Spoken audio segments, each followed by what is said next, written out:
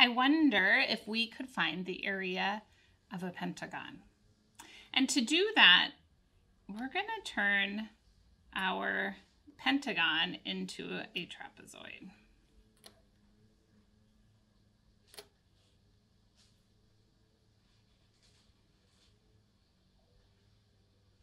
We know how to find the area of a trapezoid. We take the major base plus the minor base times half the height.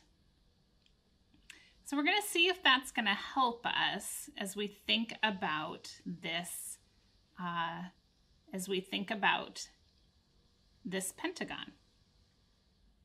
So let's pay attention here to what our major base is in our pentagon when we put it back.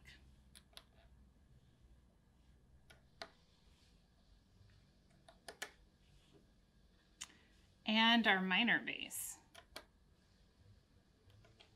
Oh, so look at that. The major base and the minor base create the perimeter of the pentagon. Now, let's put this back again.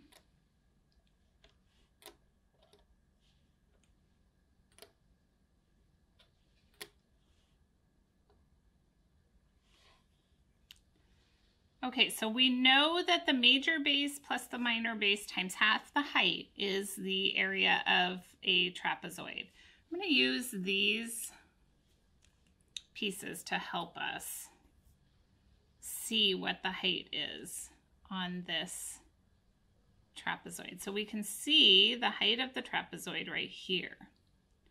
So let's look carefully when we put these pieces back to see what that height is in terms of the pentagon.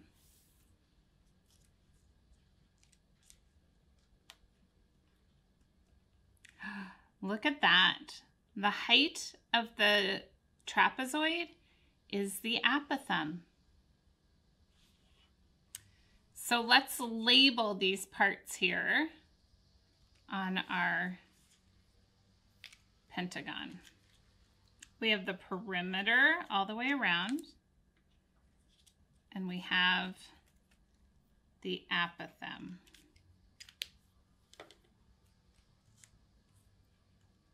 Right there. So when we put that into our trapezoid, oops,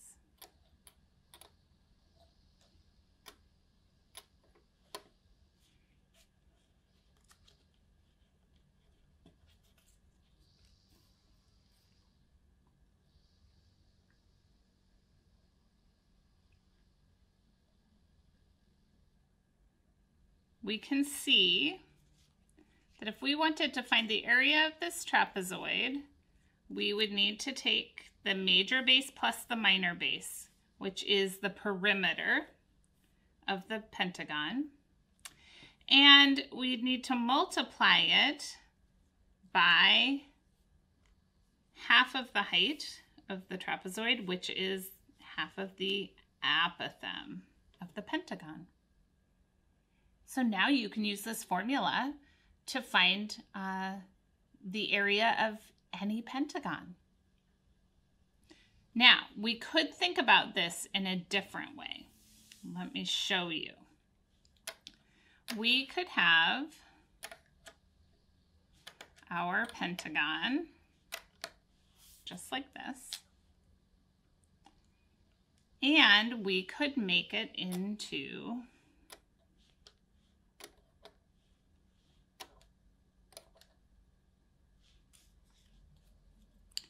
a rectangle.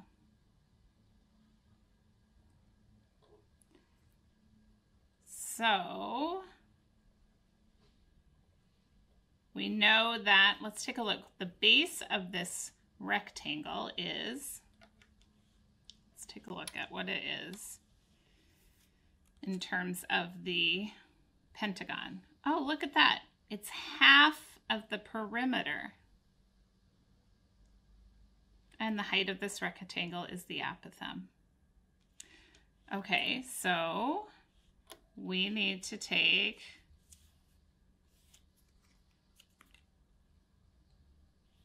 the area is going to equal